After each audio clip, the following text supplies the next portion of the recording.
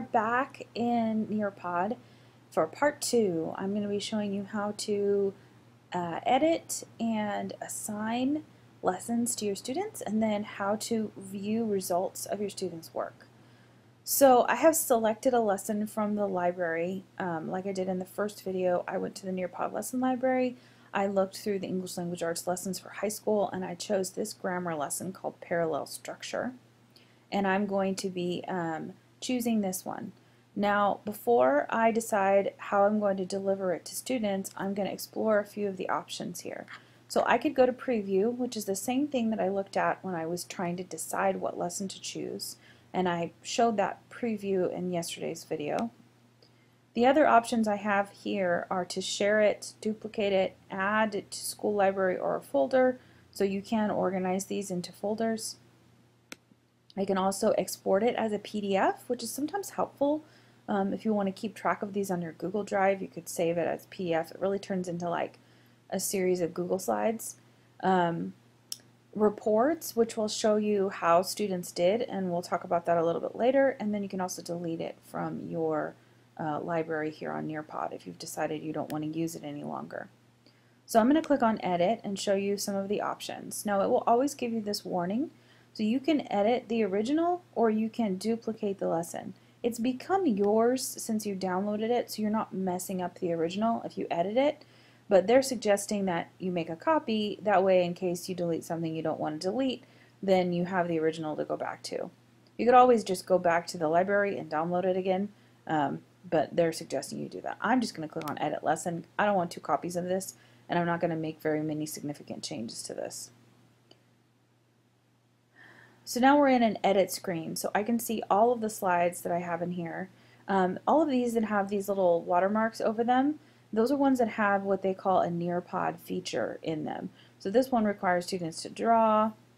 That's another draw one. This one's a little slideshow, a quiz, another slideshow, another quiz, open-ended questions. This one has students going to an outside website, doing a poll, again, another website.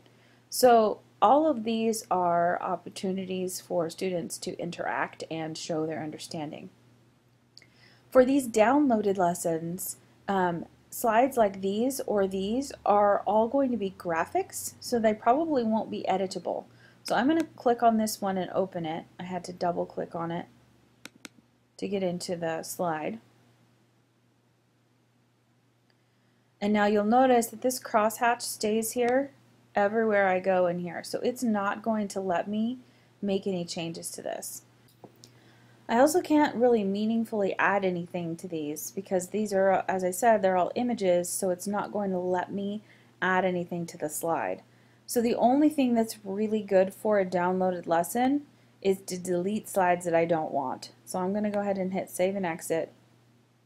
I'm going to go ahead and hit Save even though I didn't really make any changes. And then I'm going to select a slide that I'm going to delete. So this slide I don't know that I really need for students to do because this is about me as the teacher, so I'm just going to go ahead and hit delete. Okay, so now that's not in there any longer. So I really can't change very much about this lesson. Now if I started it on my own or I wanted to add to it, I could always add a new slide if I wanted to. So with these pre-downloaded lessons, pre-created lessons, most of them are graphics heavy like these are, where you cannot edit the slides. The only way I know of to edit them would be to take a screenshot of the slide, to pull it out into another program, add text on top of it, take another screenshot or save it as an image, and then drop it back in here as a slide to replace the original one. If that sounds way too complicated for you, don't even bother and just add another slide with the text that you need to include. So since we can't edit slides, the only 2 options we have are to delete slides and add more. So I'm going to show you how to add a new slide. So I'm going to add a slide here in the middle. See all these different options I have of things that I want to add. So let's say I wanted to add a video first for students on parallel structure. Okay, so I went to YouTube and I found a little video on parallel structure, so I'm going to copy this. I'm going to go to Nearpod, I'm going to paste it, hit the search button. There it is. And I'm going to hit save. So now, right there in between these two is my video. Okay, so now I'm going to hit save and exit. And now I am ready to assign it to my students. So there's two options. There's live lesson and there's student paced. So a live lesson is when you're actually physically in the classroom with them and you want every student's computer to be on the same page at the same time, which is really handy. It's kind of cool. When you change a slide, their page changes, so you can keep them on the same pace as everyone else. But when you're distance learning, that doesn't work as well, so you need to do a student paced lesson. So because our schools are closed right now, I'm going to go ahead and show you that version. If at some point in the future we do go back to campus and we still have access to this, then I'll give you a tutorial for the live lesson.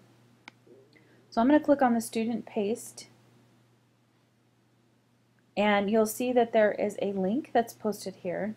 So you could email it, share it through social media, you could send students a link, you could embed it in a website. I would use Google Classroom because I have a Google Classroom. So this will just post it to Google Classroom and the students can join.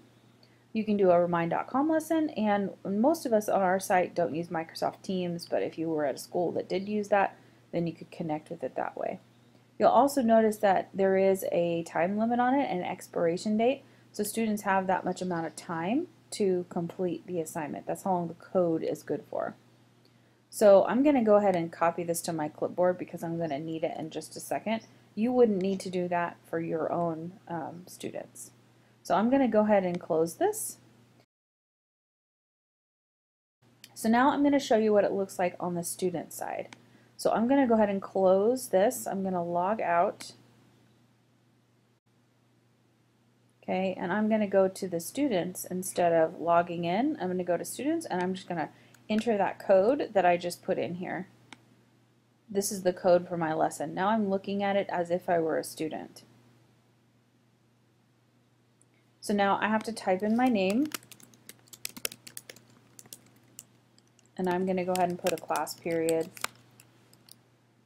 And I'm going to hit join session. So now I'm seeing this as if I were a kid. So I'm going to go through and do this assignment.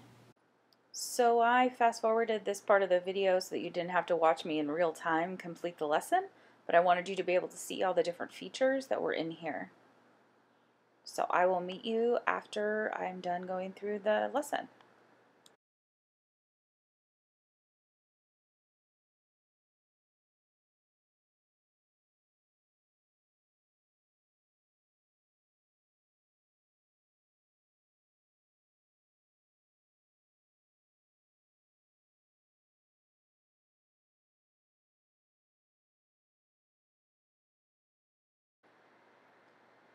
Okay, so now that I've completed this, I'm going to log back in as a teacher.